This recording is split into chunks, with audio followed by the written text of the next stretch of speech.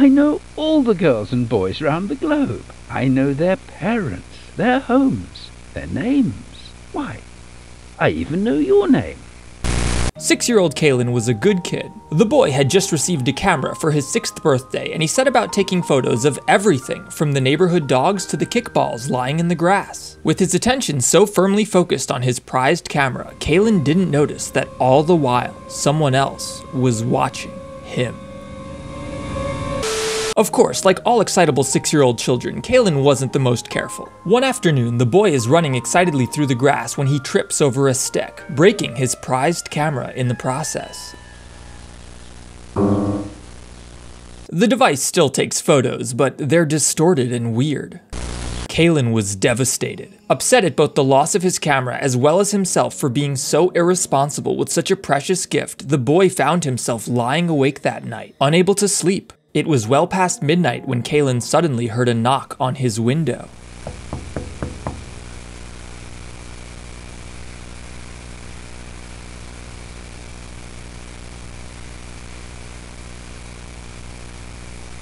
And there stood on the other side of Kalen's bedroom window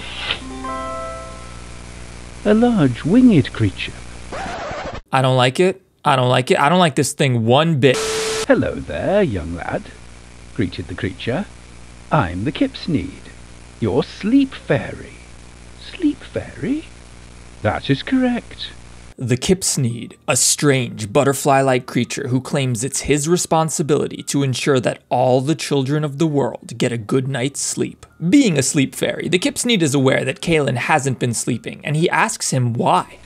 My job is to make sure you get a good night's sleep, but it's come to my attention that you haven't been resting at all lately. I'd like to know the reason why. Fortunately, Kalen isn't that naive, and he questions the legitimacy of the Kipsneed's tale. My parents told me not to talk to strangers. However, the Kipsneed is undeterred, insisting that he's no stranger at all. Strangers? I'm no stranger.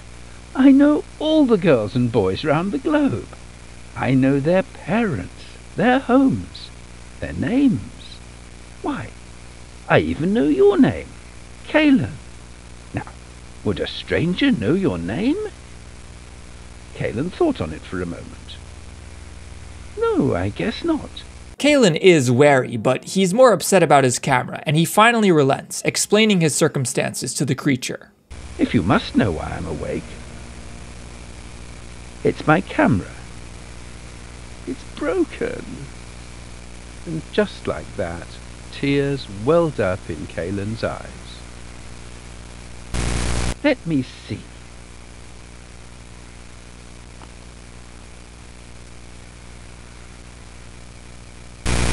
Thank you for watching my video. You don't have to subscribe to my channel, although if you don't, it means you hate this puppy and this kitten. Fortunately for Kalen, the Kipsneed has a solution. Why don't I get this camera fixed for you? Perhaps that would help you sleep easier. You could do that? Of course, and I know just the place. A factory in my homeworld. I'll lead you to the portal. Just follow my voice. And the Kipsneed disappeared into the night. At this point, Kalen wakes his parents and tells them that there's a strange creature trying to lure him out of his bedroom. Oh, never mind, he just goes off into the woods in the middle of the night. What a brilliant kid. As the child walks, he snaps a series of photos to help him find his way. His camera is broken, but it's still usable enough for this purpose.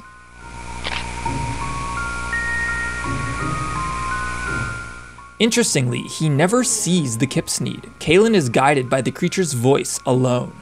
Over here. Just follow my voice. Eventually, the boy reaches an abandoned old house deep in the woods. He snaps a photo of it and actually starts to have second thoughts about continuing when suddenly he hears a voice calling from inside. The portal to my homeworld's inside. Come along.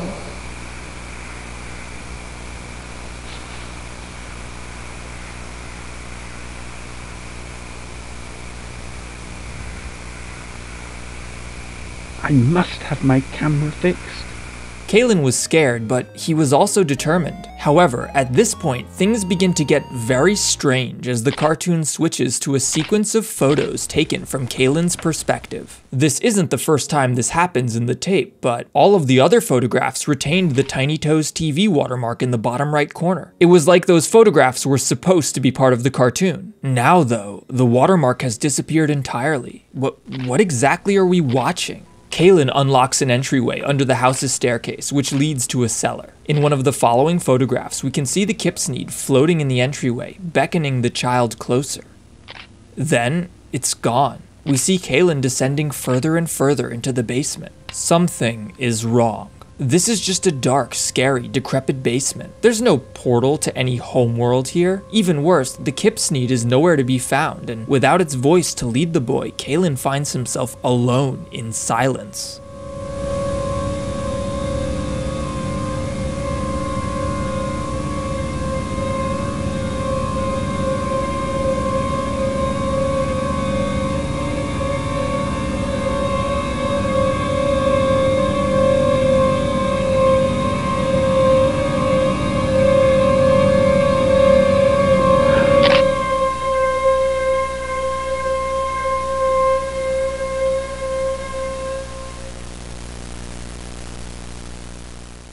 Some weeks later, authorities discovered the basement.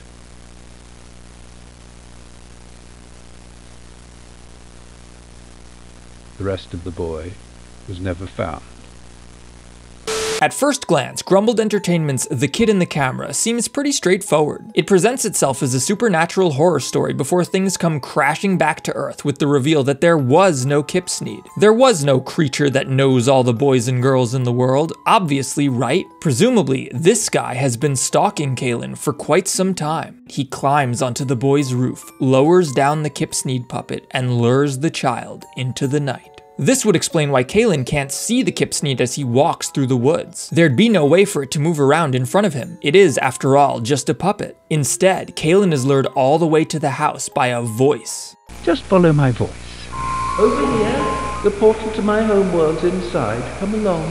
We do get one last look at the Kipsnede as Kaylin descends into the basement, but it's just kinda hanging in an entryway, shrouded in darkness. Considering it doesn't appear in any of the subsequent photos, I'm inclined to believe that it was just strung up there, staring motionless at the boy, inviting him to descend the staircase. Furthermore, throughout the whole tape, we get the feeling that Kaylin is being watched. Look at this scene where he walks into the abandoned house. Notice the perspective. It's shot from between two bushes on a hill overlooking the entryway. It definitely gives the impression that someone is hiding there, watching the boy under the cover of darkness, waiting. Finally, we have the name Kipsnede, which is obviously something, right? I looked around, and the best interpretation I found was that it's a play on the brand name Kidsnede, a brand that makes baby monitors. This perhaps symbolizes the man's stalking of Caleb. He does go as far as to watch the boy sleep, after all. We certainly have a ton of camera imagery throughout the tape. I mean, it is called The Kid in the Camera after all. Between Kaylin's camera, all the weird stalking implications, the Kipsnede's name reference, the still shots that just don't really make sense in the context of a low-budget stop-motion children's special, it's like we're seeing something that we aren't supposed to. I drew attention to the Tiny Toe TV watermark in the corner earlier. Knowing how the episode ends, I can't help but wonder if that name Tiny Toe is more than just a coincidence. Perhaps the channel is run by someone who has a fascination with acquiring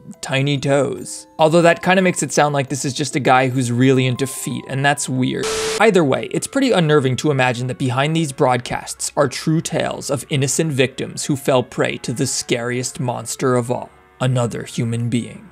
Except, there's one problem. So we have a guy who's stalking kids, luring them out of their homes using a weird butterfly puppet, then taking their toes and possibly creating and maybe even narrating a children's cartoon about these incidents. Seems pretty cut and dry, right? There's just one problem. When Kaylin tells the Kipsnede that his camera is broken, for a split second we see the creature glance sideways, suspiciously. That doesn't make any sense. Sure, maybe the stalker on the roof would be smiling evilly to themselves, but his puppet wouldn't be. Unless it isn't a puppet. Let me see. Perhaps there's more going on here than I realized. Anyway, go watch the tape if you haven't already. Thanks for watching.